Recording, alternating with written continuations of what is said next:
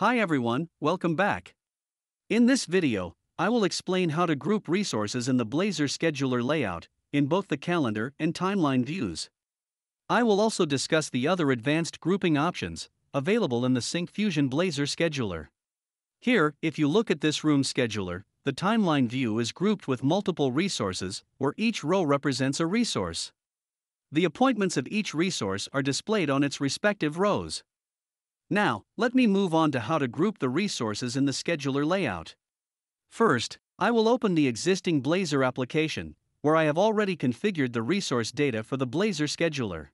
If you are new to adding resource data and its appointments to the Blazor Scheduler, please watch my previous video and then come back to this one to have a better understanding. I have shared the link to that video in the description below. Now, I will run this application to show you the output of this example.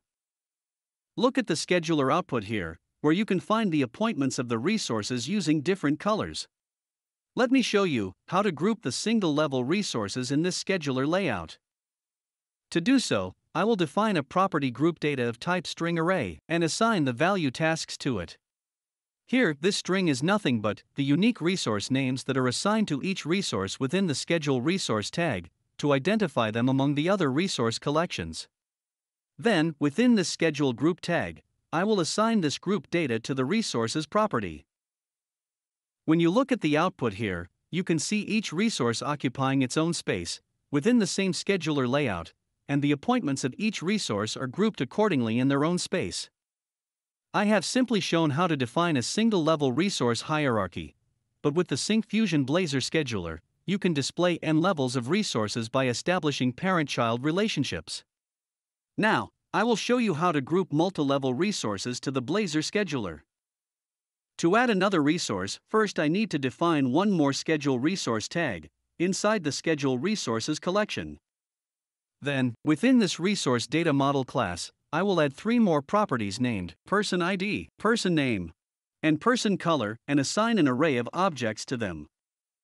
Next, I will define tItem and tValue properties with the appropriate values to specify this resource data source type and the field type of the resource ID. Now, I will assign this object resource data to the data source property of resource collection.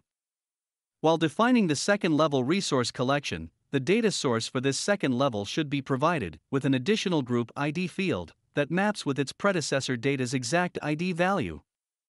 Therefore, let me define one more property resources group ID inside this resource data model class and assign appropriate values to it. I will assign this resource group ID to the group ID field property of the resource collection. Here, this group ID field will help you map the particular resource under its predecessor data and help the scheduler understand that it is the child data belonging to this parent resource. So, when I provide the value 1 for this group ID, it means that this is a child resource to the resource in the first level that has the same ID as 1. Now, how will we relate the resources with appointment objects when using multiple levels of resources? For this, we need to define a property resource ID of type integer and map its value inside the appointment object. In my previous video on multiple resources, I explained resource fields, so now, I will start to define those fields in the resource collection. I will define the properties, field, title, name, text field, ID field, and color field with appropriate values. Next comes the allow multiple property, where I provide the value true. By setting the value as true, you can select multiple resources in the editor window. Finally, I need to pass this newly added resource name to the group data. Now when you look at the scheduler, you can see that the resources are grouped in two levels. At the first level, you can see development and testing. And at the second level, you can see the resources John, Robert, and Steve. Notice that in the first level, the support resource is missing. This is because when you define two levels of resources, if your second level doesn't have any mapper to the resources in the first level, then it will be automatically truncated from the layout.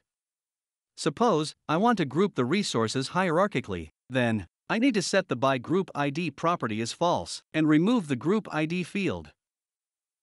Here, you can see the resources are grouped hierarchically, regardless of the resource ID mapper in the resource collection. Have a look at the appointments that are grouped under their appropriate resources. Whenever you have multiple levels of grouping, the colors of the appointments are usually decided based on the colors assigned to the innermost level of resources. So, the colors assigned to John, Robert, and Steve will be reflected on the appointments now. The important note here is the order of resource names that you pass to this resource property. The resources will be grouped on the scheduler layout based on this order. Here, the first resource name acts as a parent, and the second resource name will act like a child that is mapped under the given parent resource. Next, I will show you how to group the resources based on date. You can see here that the scheduler is grouped based on resources by default. To group the resources based on date, I just need to set the by date option as true within the schedule group tag. Now, you can see under each of these dates that the resources are grouped with their individual spaces. So far, we have seen resource grouping in calendar views, so let's see the grouped layout in timeline scheduler views, where you can see the resources and their relevant appointments as individual rows. That's everything, so let's quickly recap this session. We have seen how to group multiple resources in the Blazor Scheduler. You simply define the group data source and map it with the required appointments. We have also seen how to group the resources based on dates in the Blazor Scheduler. If you would like to see a working example of this, you can download one from the GitHub link provided in the description for this video. I have also provided a link where you can see if you are eligible for our community license, which would grant you a free license key to use all of our Blazor products. If you find this video useful, don't forget to click the like button and subscribe to our channel to watch more videos like this. Thank you for watching this video and stay tuned to see what's next.